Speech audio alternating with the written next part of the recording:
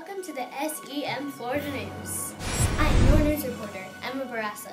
Today our topic is on invasive species,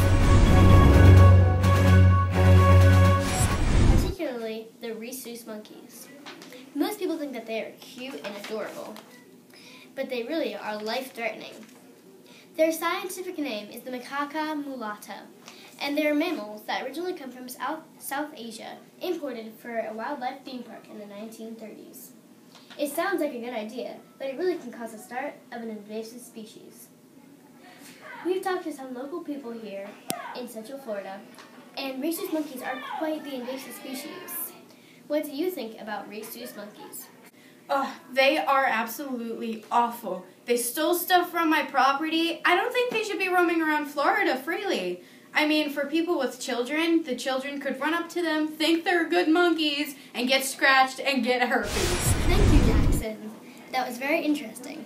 Now let's hear from one of the local scientists who studies Rhesus monkeys for a living. What can you tell me about these monkeys?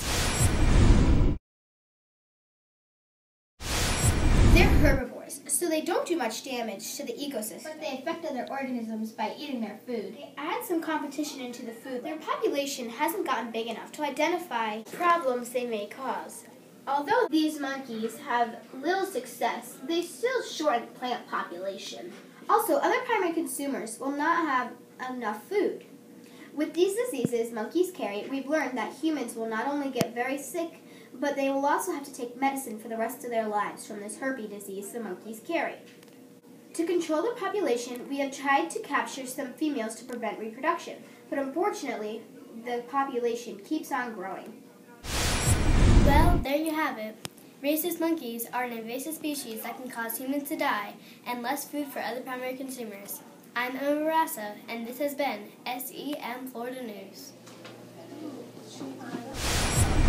Credits: CherryHagger.com, USRepresented.com, en.m.wikipedia.org. Thank you from SEM Florida News.